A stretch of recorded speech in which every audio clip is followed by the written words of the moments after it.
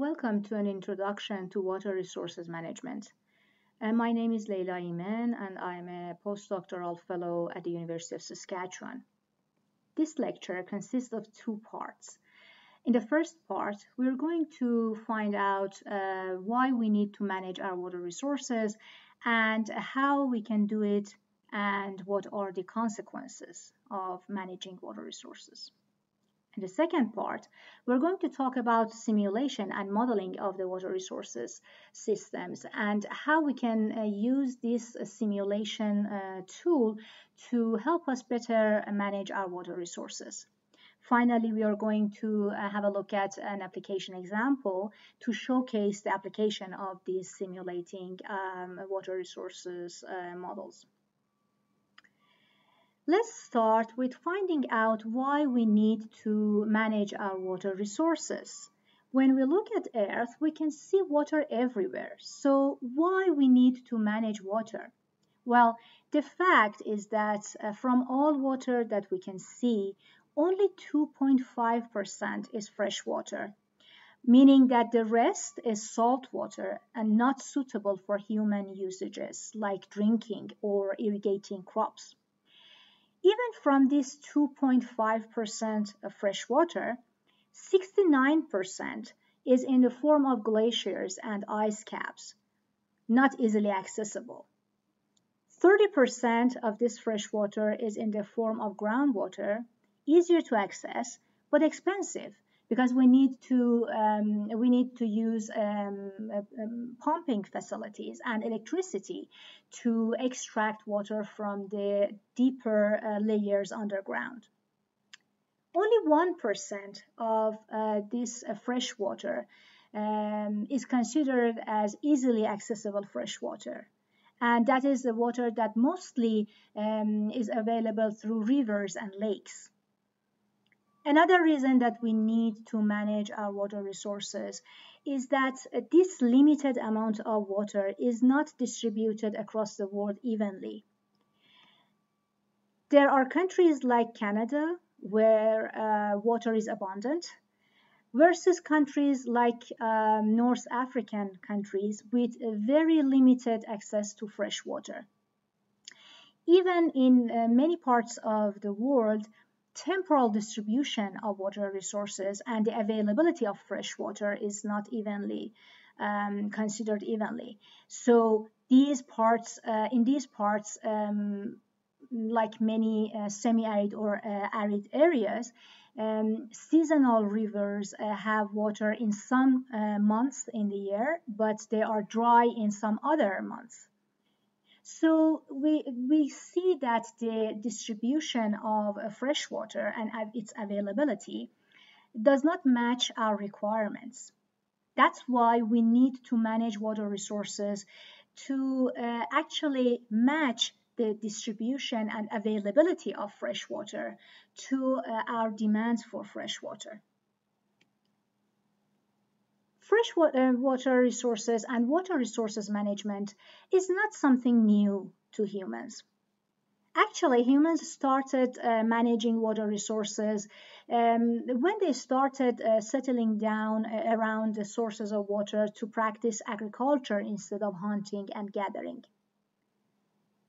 Those days, humans tried to make their homes and their farms as close as possible to the sources of water to be able to grow their own foods. But by growing population, it was not that easy to find a spot close to the source of water to make a farm or a house. Also, sometimes because of flooding events and some other natural disasters, it was even dangerous to live that close to rivers and some other sources of water. So humans started to learn how to build dams and how to store water in reservoirs when it was abundant, to use water when it was needed. The oldest known dam dated back to almost 3000 BC. Since those days, humans continue to grow their communities and started to form cities and practice urbanized lives. In those days, humans developed and construct urban water distribution systems and sewer systems for their ancient cities. One of the examples have been found in ancient Greek cities dated back to around 2000 BC. And it was around those years that people started transferring water from where it originates to where it can be used. Some examples include Roman aqueducts, the elevated ducts or pathways to transfer water from mountains to Roman cities.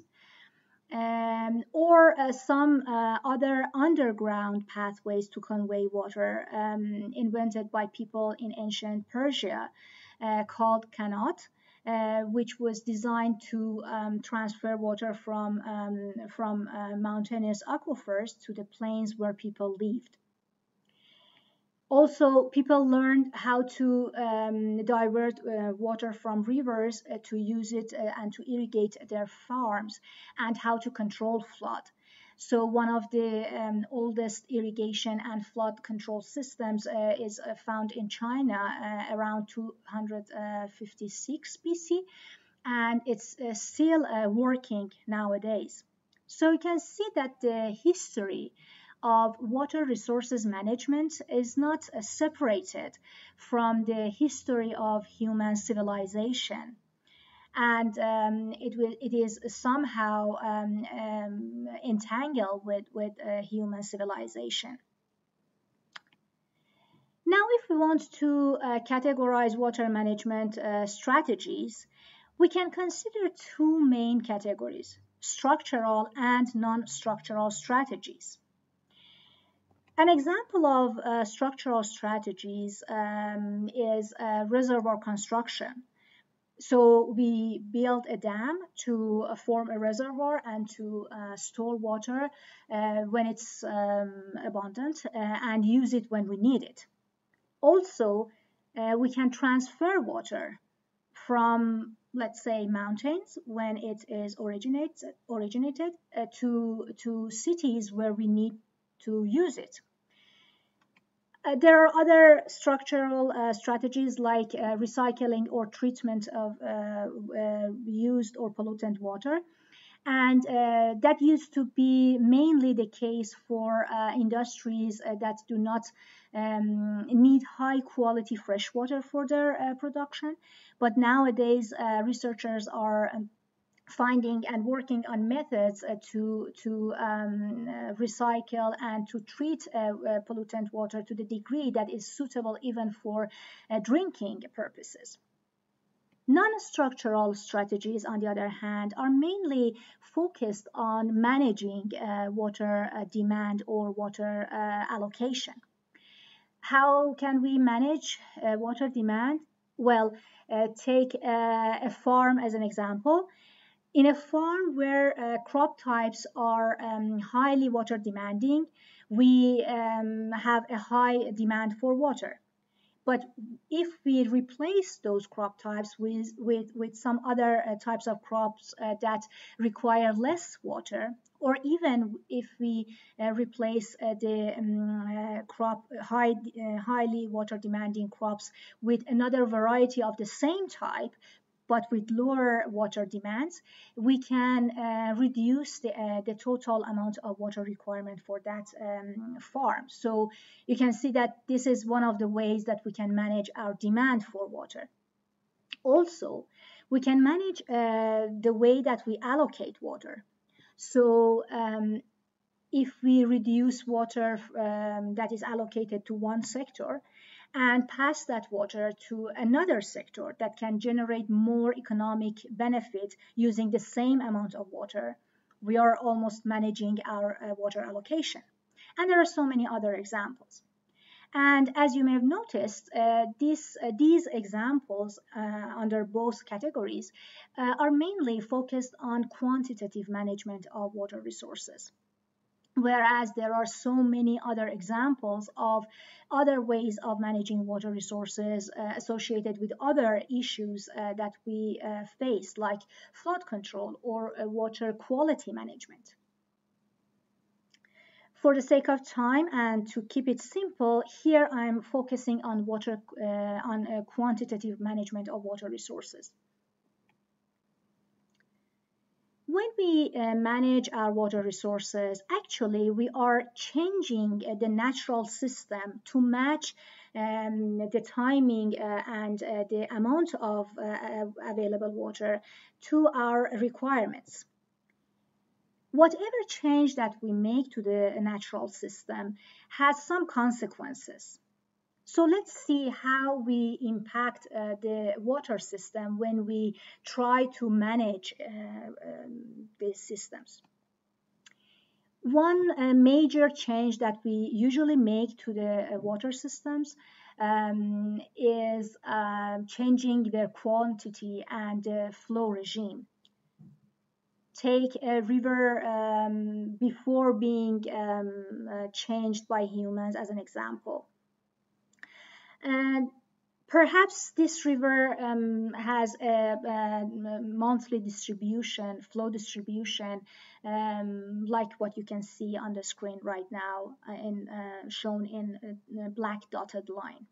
This graph is based on observed data for the South Saskatchewan River at Saskatoon here in Canada, the city that I'm living now.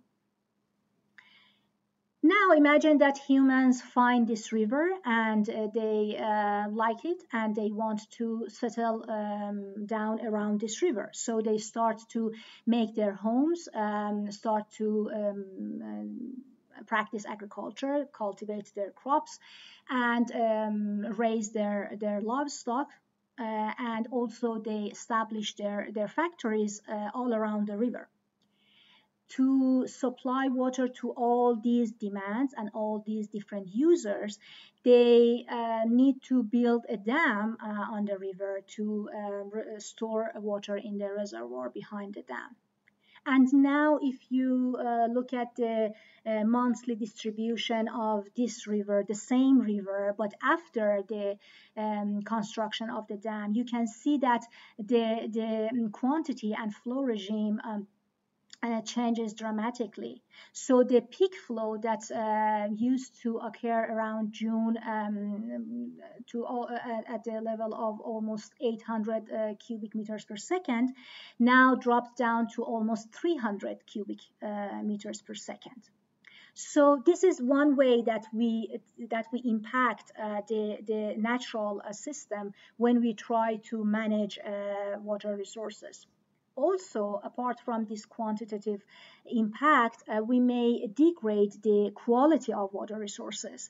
And a very simple example of that is when we extract water from a river, for example, and then use it to irrigate our lands, and at the same time use fertilizers and pesticides, in general chemicals, and then which is mixed with the water, and then return that pollutant water to the river. So we are degrading the quality of the river by discharging these pollutants effluents into the river.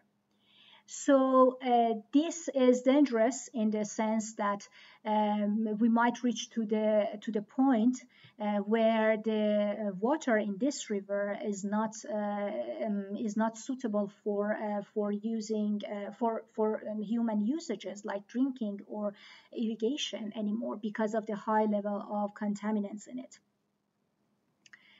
So as discussed, our different water management strategies have consequences on the environment and on other users.